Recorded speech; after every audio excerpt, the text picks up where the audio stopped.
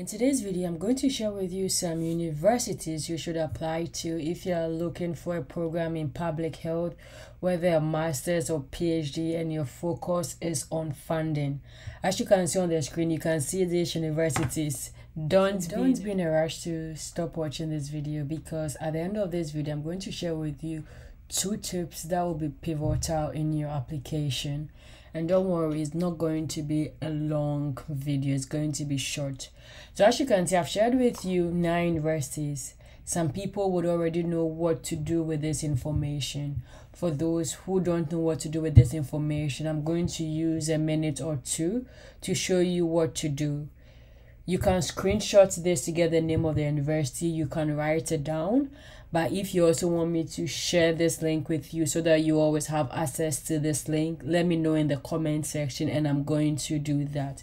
So let's say all you need to do, though, people who don't know what to do is to pick the name of the university. So I just picked one. I picked Imperial College of London. You go to Google and type the name of the university, the program you want to do, and scholarship. You can do this for every program to see if the university you want to apply to has a scholarship. So instead of public health, maybe you're interested in civil engineering, just put civil engineering and add scholarship, and look at the opportunities the university has before you apply, especially for those who do not have any source of income and you are relying on scholarship to fund your study abroad. So as you could see, it will come up. I'll just pick the first link and you will get all the information you need. All the thing about these scholarships is they are repeated every year, so you could always come back to it whenever. Share with your friends. So the deadline is 30th April. It's already open. So deadline is 30th April, so you could apply for that. So as you can see, one scholarship I also want to talk about is the DAAD. This is for masters and it's really fully funded. You get your flight, everything will be covered. The good thing is I've already made a comprehensive playlist on what to do, taking you from the beginning to the end. So what you do is you go to my channel, you go to playlist, and what you are looking for is the DAAD. So this playlist, you will click on that,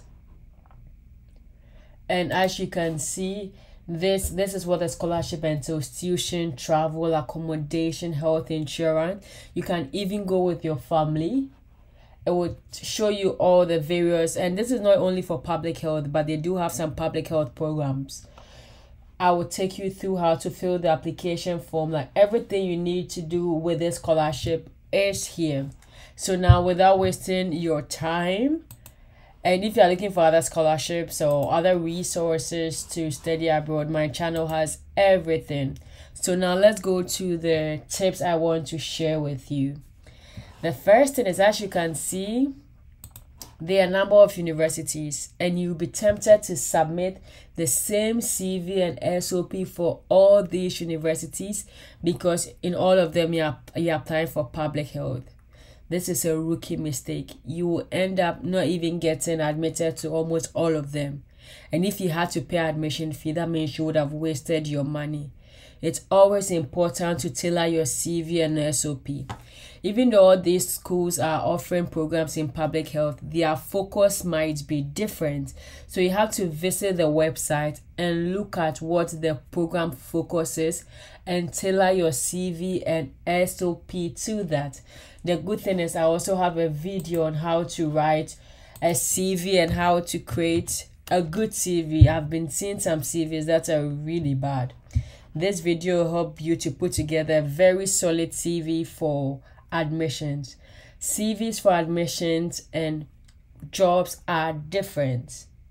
And the CVs you use in your home country is different from these international schools. So it's very important that you tailor your CV. The second thing is, don't plagiarize.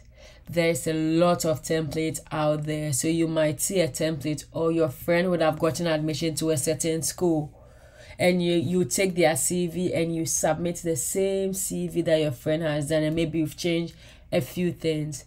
This will not help you. you might end up not getting admitted, even though you might be a good student because you plagiarize. And one bonus tip is, these schools might require application fee. Before you pay any application fee, always request for an application fee waiver. Send an email to the school if they have an application fee and ask them, is it possible for them to waiver the application fee for you? And to even check if a school has an application fee or not, this is what you do. You copy the name of the university, you go back to Google, you paste it, and this time you add application fee.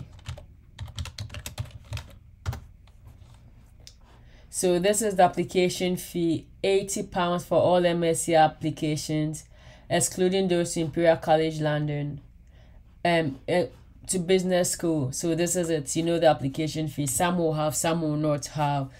You see application fee waiver, which I'm talking about right now, so we can see. If you didn't know, you will not ask, and you might pay for application fee.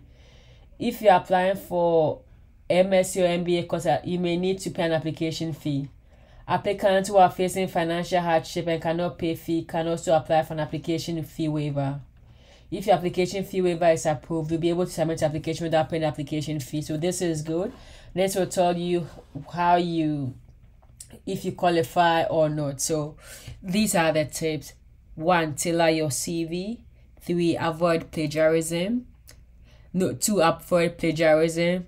3, always go ahead and ask for an application fee waiver. The worst you can hear is no.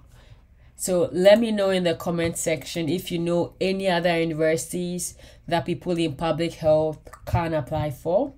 Let me also know the next course or program you want me to make a video on with regards to the university. And if you also have any tips for the people who are applying, let me know in the comment section. As usual, I'm rooting for you. I have all the resources you need to be successful in this journey. Just use them. And to hear from me again,